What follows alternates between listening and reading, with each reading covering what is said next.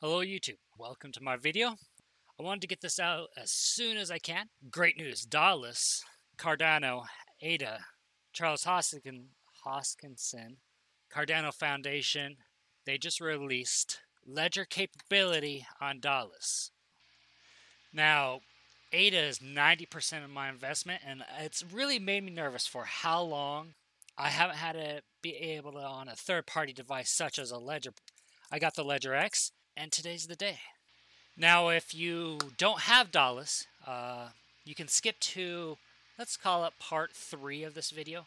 I'll put a timestamp on the bottom because it looks like you can't auto-update your Daedalus. You have to go to the website, manual download, and upgrade. So you see here it says follow instructions and manual update. So we're going to click that and it will automatically launch the website. However, me being a suspicious and a cryptocurrency holder, I'm always suspicious, whatever. Once the website launches, you want to drag it over to whatever screen you know you're recording on and click the download. I started playing with a PGP key. If you guys want to know how to do a PGP key, it authenticates the download and makes sure that you're downloading what IOHK wants you to download. I'm more than happy to do a video on that. You guys let me know what you want. Make sure that Daedalus is not currently running or it will fail as you see here. Once it starts installing, it's a relatively quick install.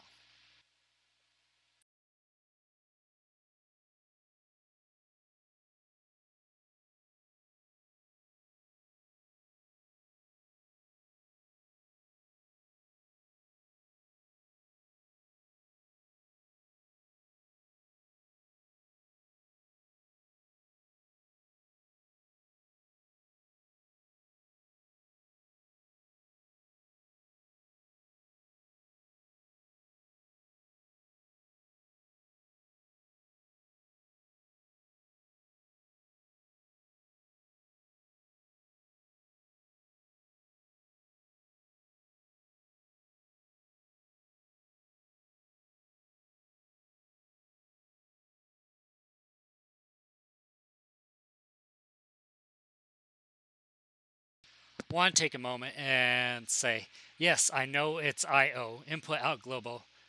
Is it IO? Is it IOG? Anyway, it is no longer IOHK. So I just wanted to make that out since I've said that a couple times this video already.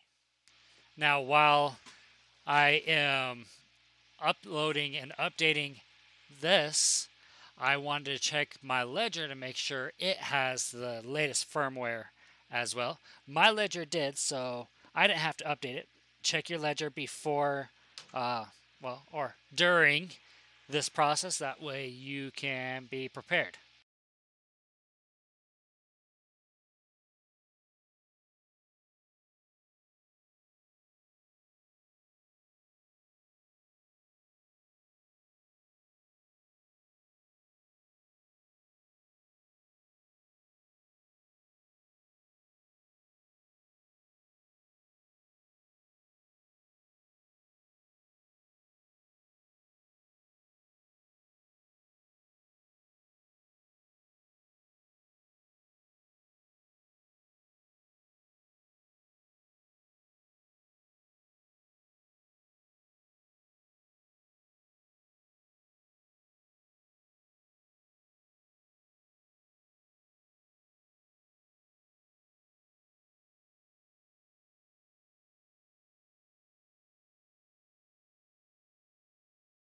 All right, well, so we start the process as if you're making a normal wallet or a new wallet.